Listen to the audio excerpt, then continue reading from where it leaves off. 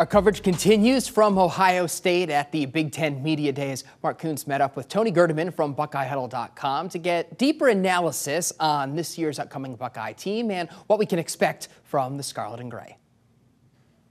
Of course, more than just Ohio State discussed today as we are welcomed in by Tony Gerdeman from Buckeye Huddle. And Gerd, before we get to the Bucks, Tony Petitti, Big Ten Commissioner, with a kind of big announcement to start off today's festivities. Yeah, the Big Ten Championship game staying in Indianapolis here at Lucas Oil until through 2028. So I think that was pretty interesting because it has been something that has been talked about as being something that will be sold on down the road, and he did kind of go into that. Ryan Day saying, as he has said many times, that this is going to be a team driven by the line. I think there's a lot of faith in the defensive line, but a lot of question marks about the offensive line as we're just a few days away from opening training camp. Yeah, the question still being the right side of the offensive line, which also incorporates center with Seth McLaughlin and Carson Hinsman, both guys who have experience as starters. McLaughlin started 2 years at Alabama. Carson Hinsman started last year as a redshirt freshman at Ohio State. One of those guys could end up at right guard, along battling with Tegra Shabola and Luke Montgomery for that job. Josh Fryer at right tackle seems like he has continued to solidify that, has reshaped his body, has really had a strong offseason. They feel pretty good about the left side with Josh Simmons and Donovan Jackson. I think finding a third tackle is going to be key as well. They've got so many guys that if your biggest problem is right guard, I don't really think it's much of a problem.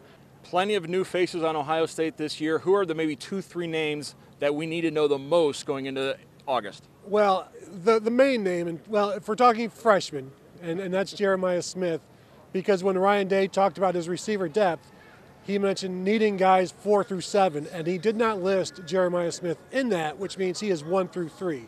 And wherever you want to put him in that 1 through 3, probably 2 or 3. So that guy, he's going to play. He's most likely going to start. He's going to play a ton.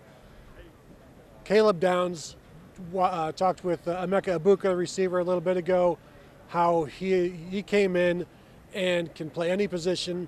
It's like he's always been here, so he can play any kind of scheme. He's obviously going to be the quarterback in the secondary for Ohio State. So there's always pressure on an Ohio State football team, but perhaps this year more so than ever, and it doesn't help when Urban Meyer and Jim Tressel are both raving about this roster.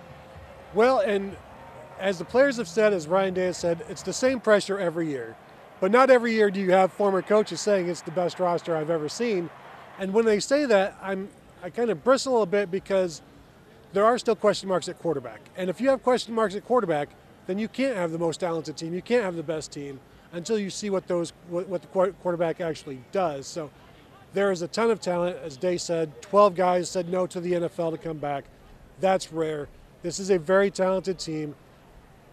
The road game in Oregon is going to be fascinating to see how they respond to that, but they came back with a purpose. Emeka Egbuka said you can't leave without gold pants. They want that win over Michigan. They said they want to be back here in December at Lucas Oil. 2019, last time Ohio State beat Michigan. 2020, last time they were here at Lucas Oil Field, because Michigan couldn't field a team against Ohio State in that year of 2020. Well, Tony Gerdeman from Buckeye Huddle, thank you so much. That's going to wrap up our coverage from Indianapolis for tonight, but we'll have more the rest of the week as Big Ten football media days continue.